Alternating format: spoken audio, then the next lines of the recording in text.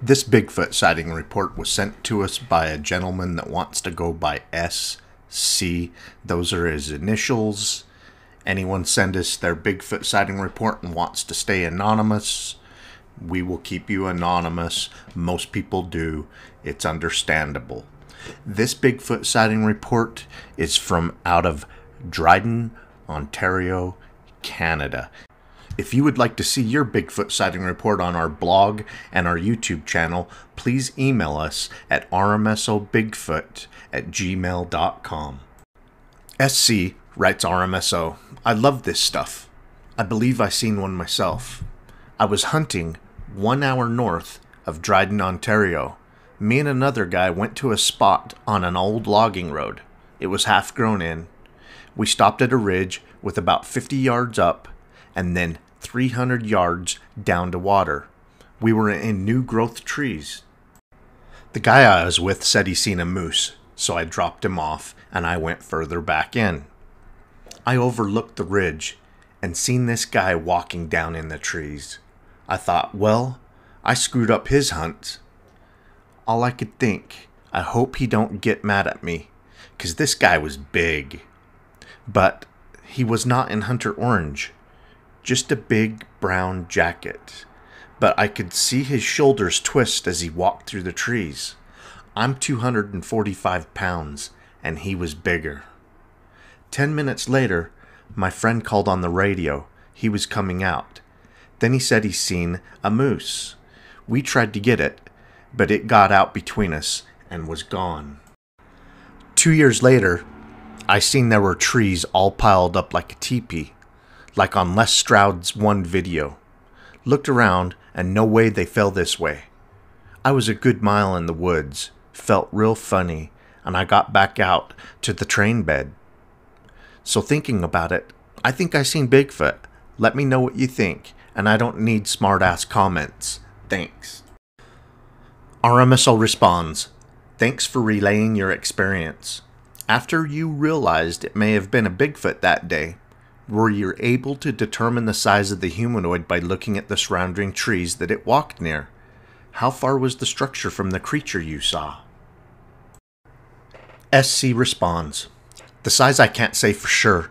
I just thought that's the biggest guy I've ever seen. He was 150 yards from me, shoulders 3 feet wide, well over 6 feet tall. I went down after looking to see just how hard it would be to walk through if I got a moose. It was so thick, I never even tried to get to it.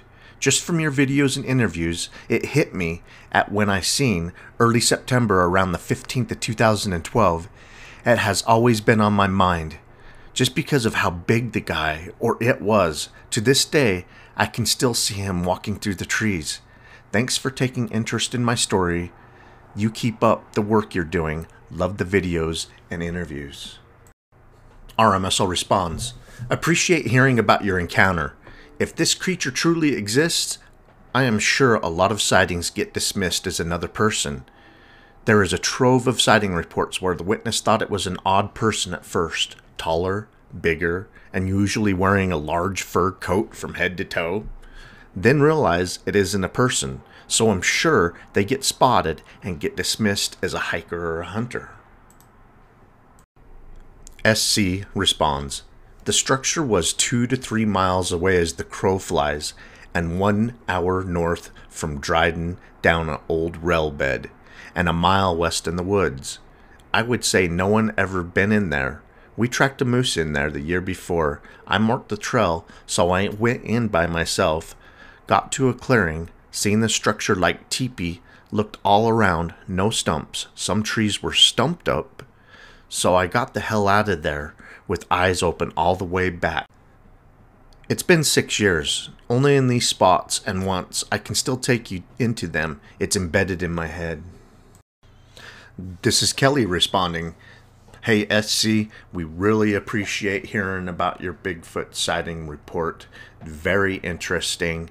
It's pretty cool that you found a teepee-like structure near where you saw the creature in a remote area, a place that you don't think someone would go. As a matter of fact, you were stating that you don't think anybody ever goes back there. Yeah, sometimes we find these teepee structures in Bigfoot sighting locations, and there's no rhyme or reason. You can tell that the logs have been put into place. It's really odd when we come up to one of these structures and we can see the impression where the deadfall was laying on the ground like 50 feet away. So you know the wind did not pick up a 200-pound log and put it up into a tree. And then sometimes we find these on slopes, and it just doesn't make sense for someone to make a structure on an uncomfortable slope. When someone's making a primitive structure, they try to find the most level place they can to build those. If you watch any of the survival shows, and if you make one yourself, you're going to have a really rough night if you make it on a hillside. So anyway, we really appreciate hearing about your Bigfoot sighting. These Bigfoot sightings get us into the places where people see Bigfoot for our investigations, and it also gives researchers worldwide an insight into Bigfoot's life, activities, and what Bigfoot may be up to. It also gives us insight into the areas that Bigfoot likes, its habitat, what it may like to eat, and the other animals it associates with. I hope everybody enjoyed SC's Bigfoot sighting from Canada. Keep on watching. We're going to keep on squatching.